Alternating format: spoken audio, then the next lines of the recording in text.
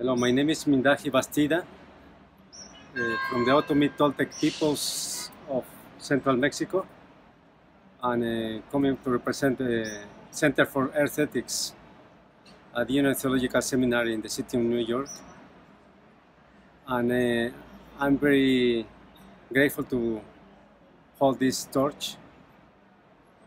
For us, it's the sacred fire, so I dedicate this for the acknowledgement of the four elements, and especially to the sacred fire.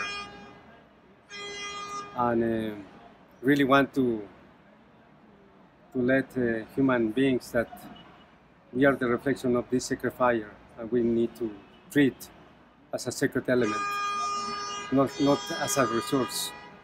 And I want to share with this sacred fire with the 7 generations to come and beyond. Thank you.